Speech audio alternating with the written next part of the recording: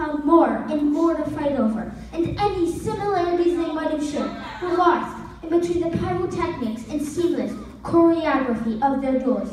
It might have stayed that way forever, had not fate stepped in to lend a hand.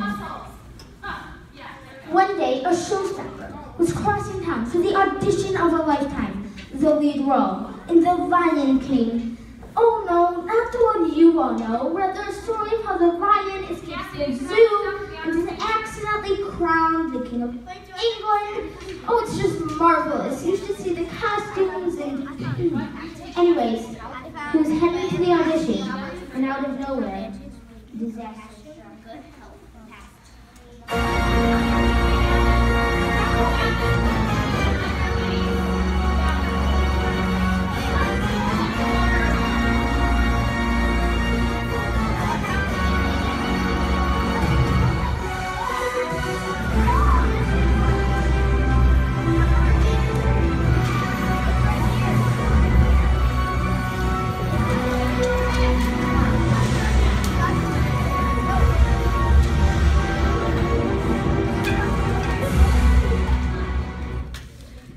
She lay there helpless, hoping someone would come along.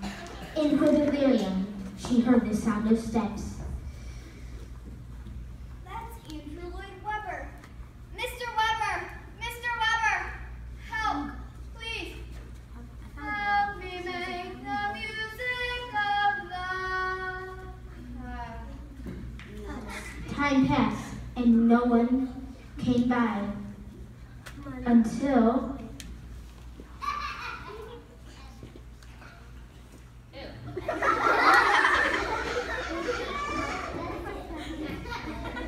But the pastor was no help. Finally, after hours of waiting, she began to hear voices in the distance.